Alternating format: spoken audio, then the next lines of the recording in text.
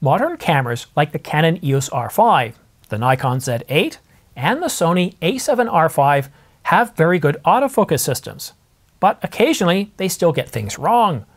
They still hunt in low light, can produce jerky movements, or lose a subject in the crowd.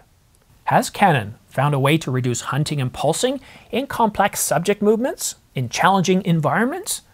Will we see this in the Canon EOS R5 Mark II and the Canon EOS R1? Well, Canon addresses subject tracking in patent filing JP 2024-045467, filed November 2029, but recently updated on February the 7th and published on April the 2nd, 2024. Canon claims to solve the stated problem, to reduce perspective conflict and excessive response when moving from a large part to a small part of the subject during autofocus body tracking. In this example, you can see my son and my wife moving across the ice. Now imagine them moving from the background to the foreground or vice versa, a little bit more quickly than they are here. Or if I'm zooming in where the subject changes size relative to the frame. Either of these two cases can result in the autofocus system getting things wrong, pulsating, hunting, or just responding too aggressively. I always find the machine-translated Japanese text of the problem statements to be just a little bit confusing.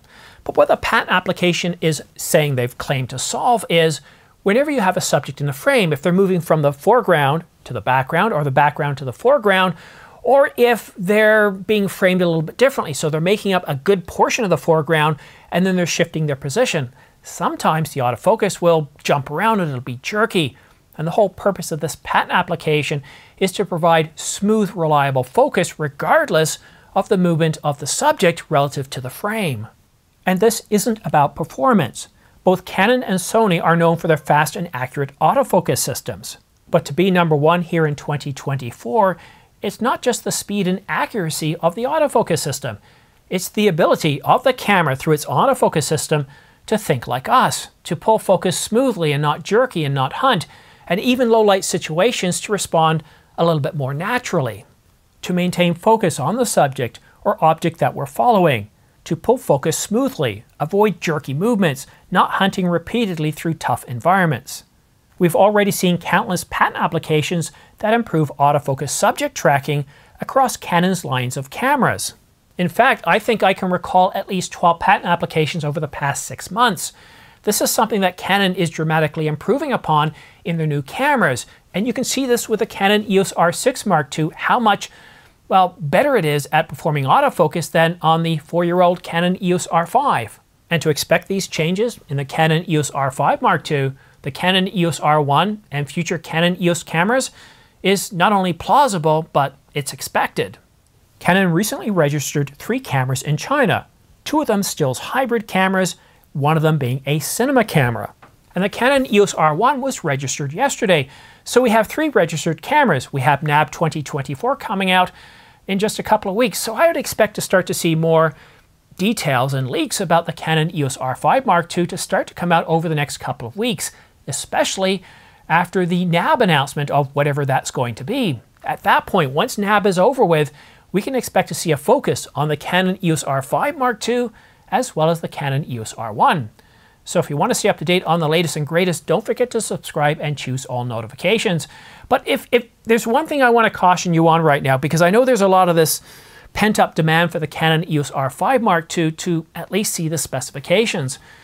But the R5, released 4 years ago, is still one of the best cameras out there.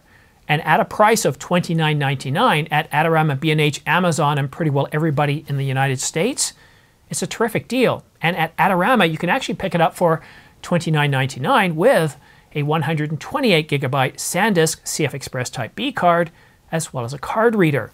There's a huge amount of deals on right now, and it's not just Canon, it's Nikon, Panasonic, and pretty well every camera manufacturer with the exception of Sony.